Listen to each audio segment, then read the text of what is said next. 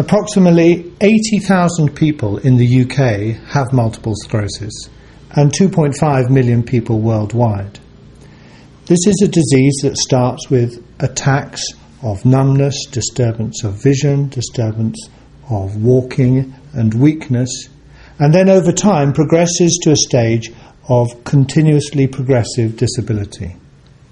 In the end, most patients with multiple sclerosis have significant disability that interferes with day-to-day living.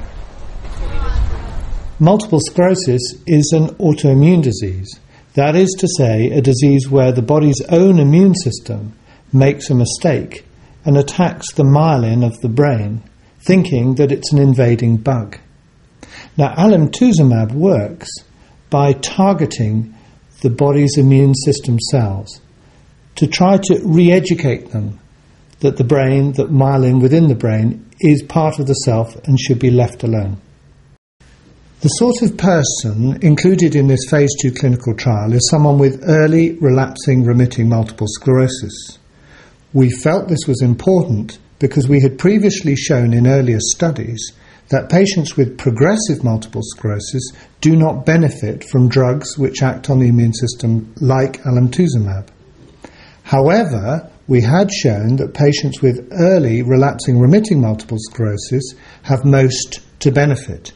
The conclusion from this study is that patients with early disease not only have a benefit in terms of a reduction in relapses, but also their disability actually improves over the course of 3 years, an unprecedented finding. So one of the main principles of this study was to make sure that the patients who we put into the phase 2 clinical trial were not yet disabled. So they'd had multiple sclerosis for a relatively short time and they were still well, although of course they were frightened about the future prospects. And along with our previous experience, Alemtuzumab showed that their disabilities were stabilised, and happily some of them even seemed to get better by comparison with the levels of disability that they'd had when they entered the study.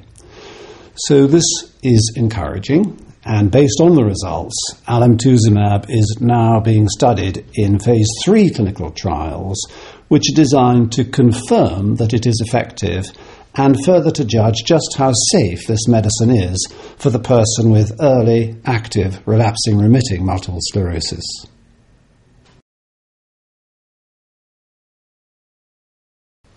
In the 1970s, a brilliant discovery in immunology, which was made here in Cambridge in the Medical Research Council Laboratory of Molecular Biology by the late César Milstein and George Kohler,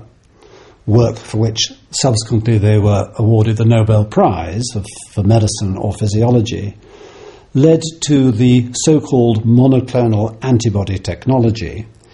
in which it was possible to make an infinite amount of an antibody directed against one particular antigen. Clearly there were very many implications for biology and medicine of this discovery, but it was quickly worked out that here was an opportunity for making a brand new class of medicines in which a particular target in the body or antigen could be treated by a magic bullet made up of one of these new monoclonal antibodies. But there was a problem, and the problem was that the body would recognize that the antibody it was being given as a medicine was foreign, and so it would react to that medicine and prevent it from working. And so in some way, the monoclonal antibody needed to be disguised from the body's own immune system. And it was that process of disguising the medicine, or humanizing the monoclonal antibody, that led to the development of the series of Campath antibodies. And the first one to come off the production line, if you like, was called Campath 1H, Cambridge Pathology 1H.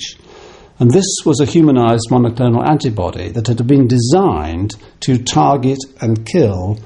blood lymphocytes or immune cells with a number of plans in mind,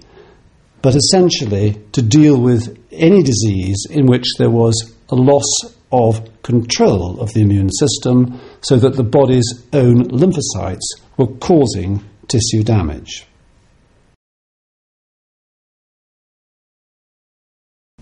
So we must emphasize that Alemtuzumab, the drug of interest, is not yet licensed for the treatment of people with early active relapsing-remitting multiple sclerosis outside clinical trials.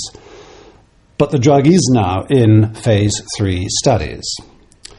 Obviously, based on our previous experience, we want to make sure that these trials include a very secure and robust monitoring program for patients so that we can pick up any adverse events early and before they've caused the patients too much bother. The ones we're particularly concerned about are thyroid disorders, which we have seen in about 25% of patients so far, although these are relatively easily managed, and immune thrombocytopenic purpura, which occurs less commonly but can be more severe because blood platelet counts drop and that can cause abnormal bleeding. And we did encounter some patients with that particular complication in the phase 2 program, as a result of which we're now particularly vigilant in looking out for new cases. Very many of these patients have not only found that no new attacks have occurred, not only found that their disabilities have not progressed, but in fact, many of the difficulties,